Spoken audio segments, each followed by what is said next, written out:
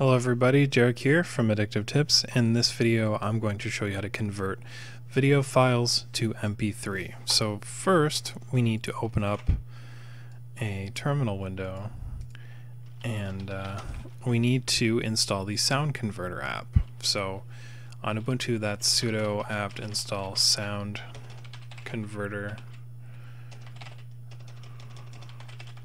but it'll differ for you. If you've already got it installed, you can open up Sound Converter on the desktop like so. Now from here you need to add a video file. So I'm going to search for this video file I used. Actually, let's try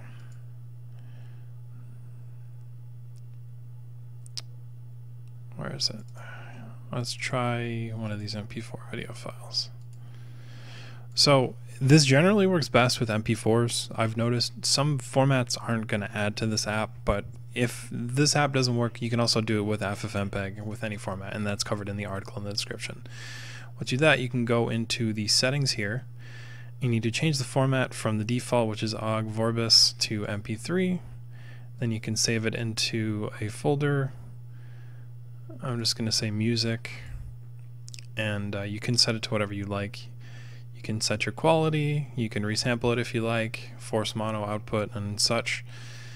And then you close it and then just click the convert button. That's going to automatically convert it to the new format.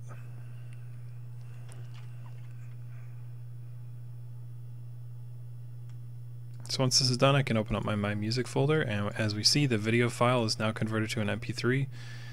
And I can open it up with Audacity just to show you the waveform that it indeed converted.